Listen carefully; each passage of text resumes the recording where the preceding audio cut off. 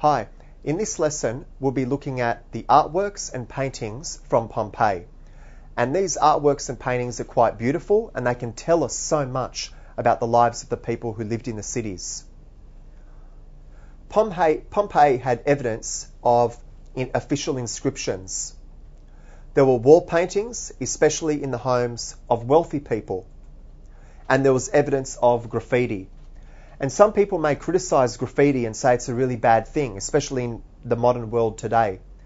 But graffiti actually existed 2,000 years ago in Pompeii, and we can learn so much from that. We can learn so much from what the people were writing. There were also statues and mosaics, which can tell us so much about the lives of people in Pompeii. We can see these beautiful artworks. We can see how skilled the people were to make them. We can see how wealthy they were to make such things, but we can also get a better glimpse of the people from these artworks. There are many official inscriptions in Pompeii. There are almost 3,000 election notices on the walls of Pompeii. In Pompeii, they did have a bit of democracy. They had voting and they had elections like we do today, and people would campaign for positions. So there might be a slogan on the wall that says, vote for this person or vote for that person. Just like in Australia today, we have elections and the politicians have television commercials and so on, and posters. People in Pompeii also would campaign and put slogans out there to try to encourage people to vote for them. Pompeii had an active political life and people campaigned for their positions. Many wealthy people had paintings on their walls. So just as today, when you go into a person's home, there might be a painting on the wall, people in Pompeii also would have paintings on their walls. But it wouldn't just be something you would hang up. It might be an actual painting actually on the wall itself. These paintings show us a lot about the people of Pompeii and their daily life. Here is one famous picture from Pompeii. This is a couple that lived in the city. And this is a wonderful picture, and it's a wonderful thing that tells us about the people of Pompeii. We can see what they looked like. We can see the types of clothes they were wearing. We can see their hairstyles. So you've got a man here who's got quite a short haircut, and the woman whose hair looks a bit short as well. So this is a couple, and it's quite extraordinary to look into their faces and look into their eyes. You know, these people lived 2,000 years ago. They might have died in the volcanic eruption. Some people did get out, some people did escape, but we don't know whether they made it or not. So it's quite interesting and haunting and a bit sad to look at their faces, but we can learn from this. We can learn so much about these people. The Villa of the Mysteries is a villa in Pompeii. There were many luxury homes in Pompeii and Herculaneum. There was lots of different people in Pompeii. There were slaves, there were poor people, but there were some rich people who lived in magnificent villas. The Villa of the Mysteries is one villa in Pompeii. It's much like other villas in Pompeii, but it has one unusual feature. It has a room located at the front which is decorated with beautiful pictures on the walls. And this is just one of the pictures that was taken from the walls of the villa. In this painting, we can get a sense of what life was like in Pompeii. We can see what people looked like and the clothes they wore. So you can see they didn't have a pair of jeans or something like that. And this child, for some reason, he doesn't have any clothes on at all. It's believed the series of paintings in the villas are showing an initiation ritual. Here is a wall painting from the Villa of the Papyri in Herculaneum. So you can see you've got quite a beautiful picture here of what looks like a child with wings. There were also many statues found in the Villa of the Papyri. The Villa of the Papyri was a magnificent residence which was just outside of Herculaneum, and it overlooked the sea. It was the home of a very wealthy person, and it's believed that it was owned by a relative of Julius Caesar.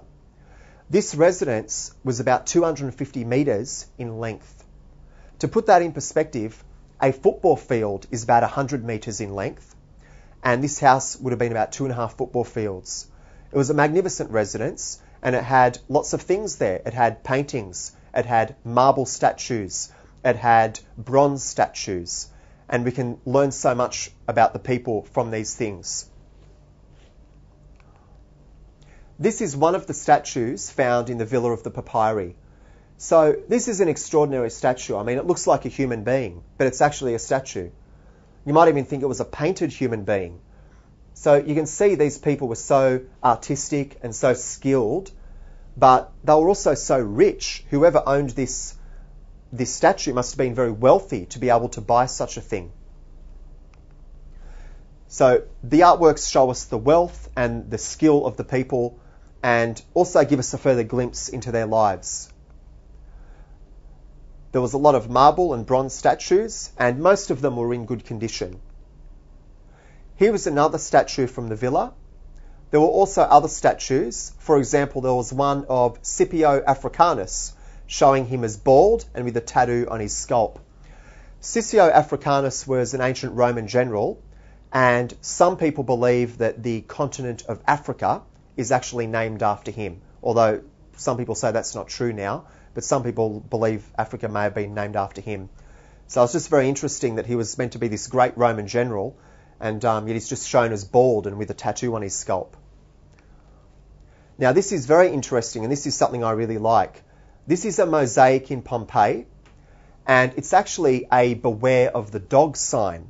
Now, even in Australia today, some people have a beware of the dog sign at their house. So if a burglar comes in, they might see the beware of the dog sign and they get worried. They think, oh no, there's a dog. I better leave. I better not go in the backyard. The dog might attack me. That's what some people do today. But isn't it extraordinary? 2,000 years ago in Pompeii, people had these beware of the dog signs. So some people would look at that and they might think, oh no, there's a dog. I better be careful. I better run away. The dog might attack me. Now, this is also a mosaic. Right? It's not a painting.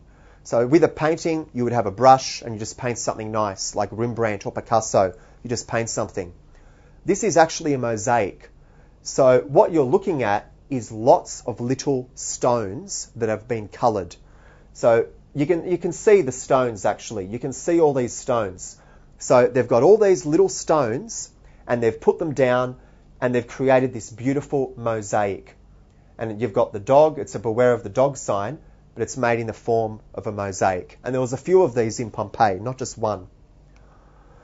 So just as people today have signs like this, so did people back then, which is quite amazing. And this is another mosaic of a woman from Pompeii. So once again, it just gives us a glimpse of the people. We can see her hairstyle. This is the second woman I've seen who has her hair sort of short and back. So remember the other picture of the other woman and the man, the hair was shortened to the back. We can sort of see some of the clothes she's wearing. She doesn't look particularly happy. She's not smiling, but we can get a glimpse of what people were like from this painting. And it's just extraordinary to look into her eyes and just think, what happened to her? Did she die in the eruption? Did she get out? You know, we don't know what happened to her. But she was a person who lived 2,000 years ago. So from all this artwork, paintings and writings, we can learn so much. And we have learned a lot from all those things that have been found in Pompeii.